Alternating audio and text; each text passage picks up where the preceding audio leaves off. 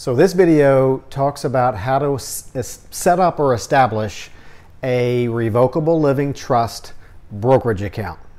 Hey everybody, Paul Rebele here, estate planning attorney, helping people all around Louisiana kind of get their legal affairs in order, then make sure things go smooth when they pass away. And was talking to a gentleman today. He had several different brokerage accounts and he was interested in making the transfer of those easier at his death to his survivors.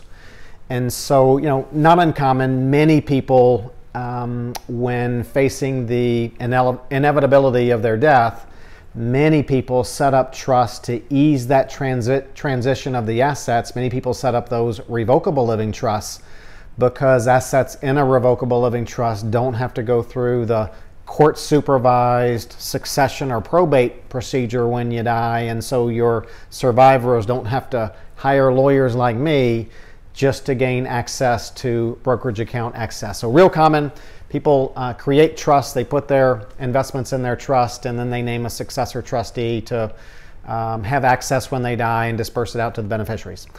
Okay, so what I did to define the process of creating a revocable living trust brokerage account was I dug in a little bit and I took a look at three financial institutions at their specific instructions on how to establish a trust account for a revocable living trust. And so I picked three institutions that were kind of do-it-yourself type financial institutions. If you have a financial advisor at the financial institution, your financial advisor will get all the paperwork together and we'll walk you through the process. So the three that I picked, all good companies: Charles Schwab, Vanguard, Ally Bank. Let's take a look at their instructions on setting up a trust account. So first one I'll take a look at is Charles Schwab. And so I have right here their instructions to open or update a Schwab One trust account. So, that's what that form looks like. And then I highlighted the part that talks about for revocable trusts. So it says on Charles Schwab in their instructions, says for a revocable trust, attach a copy of the title page or first page and all signature pages of the trust documentation along with this application. All pages of the certification of trust, memorandum of trust, affidavit of trust, or abstract of trust may be submitted to satisfy the trust documentation. So what Schwab is saying is, and really what every company says is, don't send in the entire trust. I think the reason they say that, some lawyers get really, really long with their trust instruments, dozens if not hundreds of pages. The financial institutions don't want to sort through all that. They just say, send us what we need. So they want either the title page or first page, which title page is usually the first page, and they want all signature pages, which is usually the pages in the back. And that's all they need. Now, instead of sending that, you can send in one of these, what's called certification of trust, memorandum of trust, affidavit of trust, or abstract of trust. In Louisiana, we call it an extract of trust. It's just a summary, usually 1 or 2 pages, which states the name of the trust, who the trustees are, and that often gets recorded in the real estate record so title examiners can know who has the authority to act on behalf of the trust. So Schwab says you can send in that summary or extract instead of the title page and the signature pages. So pretty simple there. In the trust account application, there's a place for you to check off that it's a revocable trust, but piece of cake. Next one we'll look at, Vanguard, another good company. And I have a copy of their application for trusts. And then again, I highlighted what they need for revocable living trust to set up account. So again, you got to have that trust in place, all signed, before you open the trust account.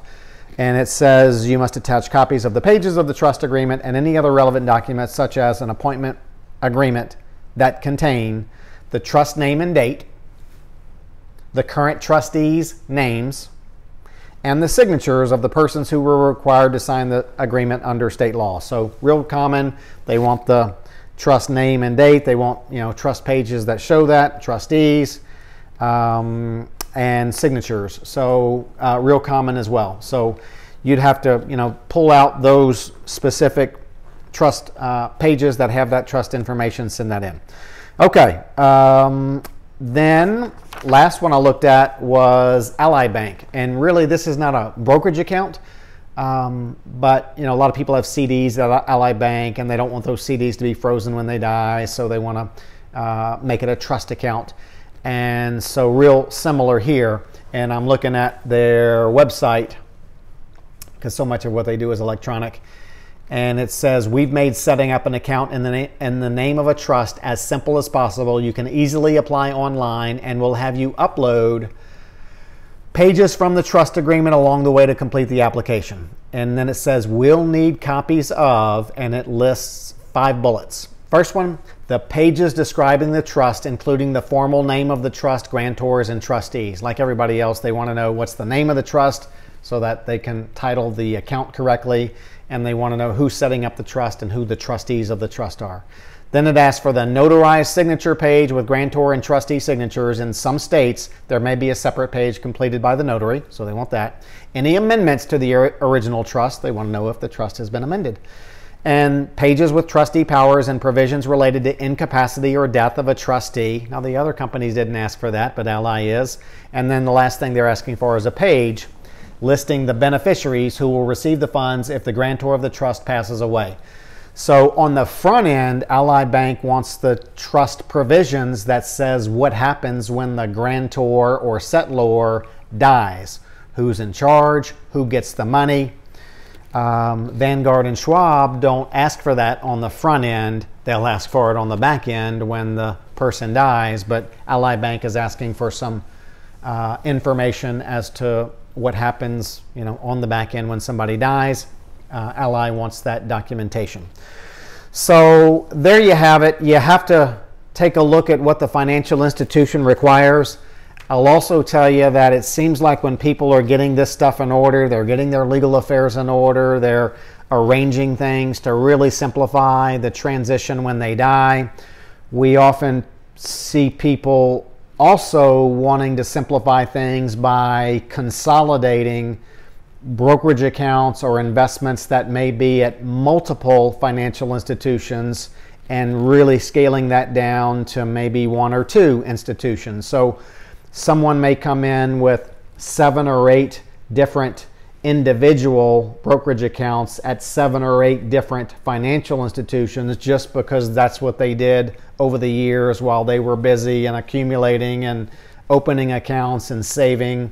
And then they wind up with maybe 1 or 2 trust accounts and all those different investments transferred into the 1 or 2 trust accounts to make it easier for 1099 tax reporting at the end of the year, to make it easier for the settlement of the estate, only, the trustees and the beneficiaries only having to deal with 1 or 2 financial institutions instead of 7 or 8.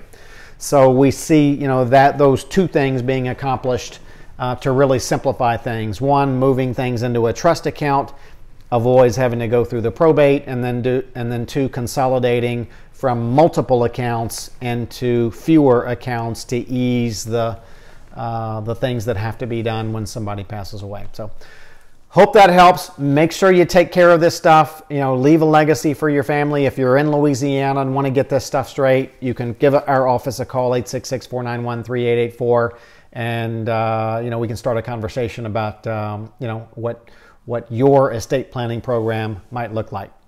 I'm Paul Rabelais. Have a great day.